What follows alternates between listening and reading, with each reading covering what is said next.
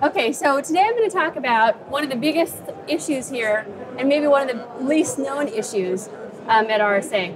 And that's the fact that today more and more traffic is getting encrypted.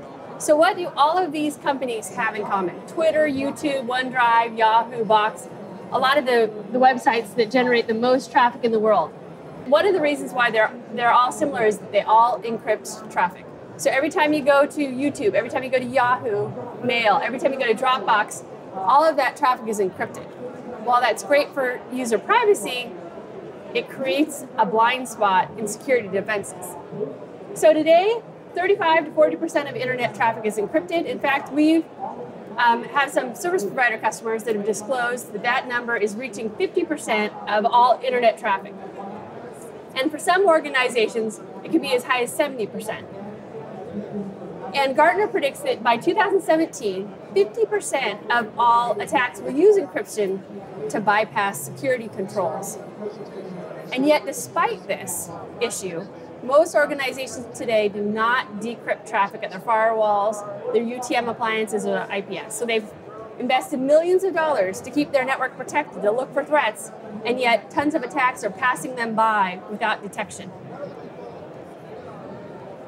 One of the reasons why we've seen such a big growth in SSL traffic is this guy. It's probably got a familiar face for most of you. It's Edward Snowden. In 2013, we learned from him that NSA and many other governments throughout the world were looking at citizens' traffic. Because of that, a lot of application owners have scrambled to try to keep connections secure, and they're using SSL to do that. In addition, there's privacy watchdogs like the Electronic Frontier Foundation that are publishing reports that show how secure different websites are. They have like the little report cards to say which websites use SSL, which websites use perfect word secrecy. And because of that, all of these application owners are trying to compete with each other to show customers that they're the most secure. There's a lot of other drivers for SSL growth. Another reason is that search engines like Google, they're trying to promote SSL, actually rank websites higher if they support SSL. And why is this an issue? That's because attacks can hide in SSL traffic, and basically this shows how the entire attack life cycle can occur over SSL. And if you're not looking at SSL traffic, you're blind to these attacks. For example, you have a bot herder who gets malware from some sort of third-party developer, posts it on a drive-by download website. Users that download that website, if it's encrypted, that will go by unseen by any type of security device on your network. In addition, malware can be sent via secure email and as an attachment. If you're not looking at that encrypted traffic, again, you will not see the infection. Similarly, attacks can be sent via instant messaging, and also that can be encrypted. So the user's infected, you have no idea about it because of the encrypted channels. Now, you might think, well, that's okay, because once the compromised user tries to go out to the internet, we're going to see it and stop it. Again, the malware can actually connect out to the internet over SSL. And so what they can do is they can go to a command and control server over SSL.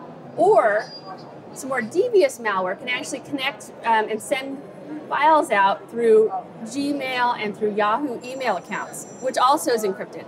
So if you're not looking at that encrypted data, all you do is see a user going and accessing a Yahoo mail server. You can't look at the traffic. You don't know what's going on.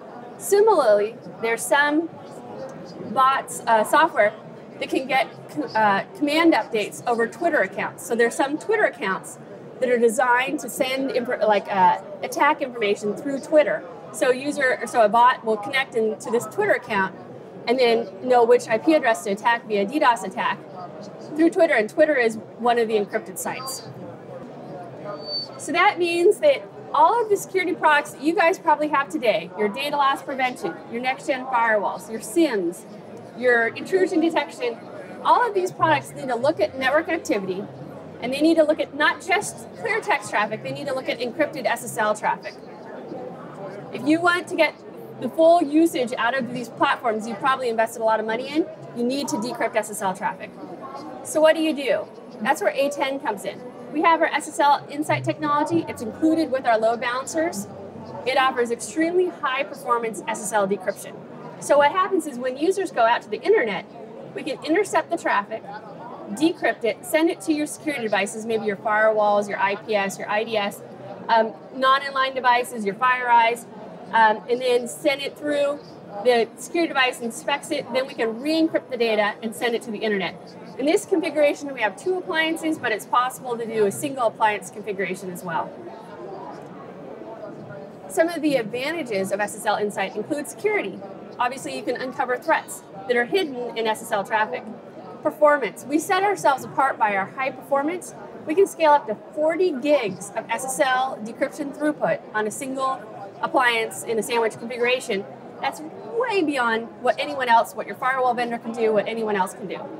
3 is availability. So we have integrated load balancing. We can not only make sure that we stay up, we can actually improve the availability of your firewalls and your security devices. Because if one of those devices go down, we can route traffic to another device. And scalability. We've heard from customers that have products like FireEye and many other security products that their traffic is too great to be handled by a single appliance. We can actually route traffic to load balance the traffic to multiple non-inline devices, allowing you to get better performance from your non-inline device, from your non-inline security devices. So that means that if you have more traffic than, say, like a single FireEye or other security device can handle, we can help you scale out your security deployment. So one thing that we've done is we've partnered with leading security vendors to provide this SSL visibility. So we have SSL inspection partners like FireEye, RSA, IBM, Cyfort, Pulse Secure, QRadar, the IBM QRadar folks, Vectra, Checkpoint, we're adding more. We also partnered with DDoS protection vendors and detection vendors, SSL key management vendors, and more.